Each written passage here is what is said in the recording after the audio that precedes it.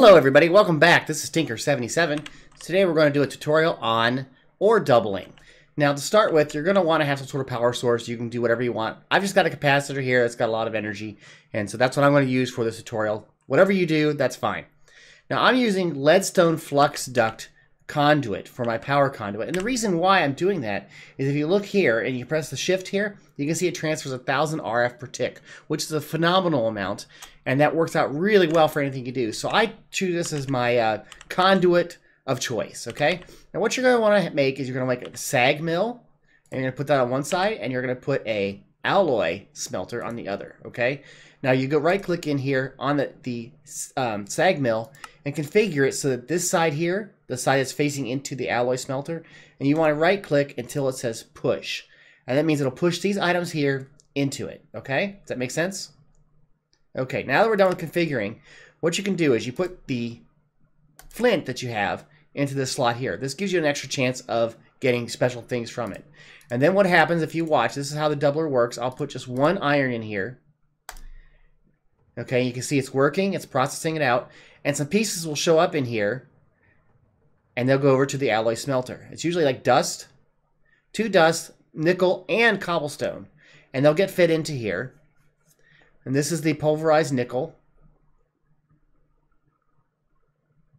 So we already got the 2 iron ingots from that. We only put 1 iron ore in. We got 2 iron ingots, and we got probably the nickels being done now, and this will be then go into smooth stone. And that's really all there is to it. This system is very simple. Okay? So now, what happens if we want to put it into an ME system? And let me get that set up, and then I'll show you that. All right, I've cleared out both machines, so they're set up, and nothing's even in here, not even the flint. So they're ready to go, and I've set up an energy acceptor along with a drive with just a 1K card and the crafting grid. And that's a typical storage setup that you would use with a system. Now, what we're going to do is we want to take things out of here and put it into this system, okay? So what we're going to say is we're going to export out of the storage system. So you look for the exporter, you put on the back here, okay? You use shift, and there it is, okay? And then you can tie that in with the Fluix cable. So let's just do that right now. Okay, there we go. Now, this point, it has just one square open.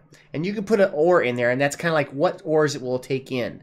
If you get these capacity cards, if you add 2 of those, it opens all the spots up. So let's say we want flint to go through, we want copper to go through, we want iron to go through, okay? Those are the items we're going to put into our storage system. Now, nothing's going through yet, okay? Now, remember, we have it already set up to go across. Then on the other side, we want to basically import into our storage system whatever the output is. So you put an importer on the back and tie it in with a cable. You can see how it tied back in. So now this system is ready to go. So if I add flint, as an example, the system here will start loading up with the flint. You can see it's loading it up, and it just slowly goes. It's slow, but it works. The next thing we're going to do, I'm going to put in the copper and the iron. I'm going to take out the rest of this flint so it doesn't slow it down. But you can already see there that the copper went and the iron's going. And if you go back over here, it's already processing the system.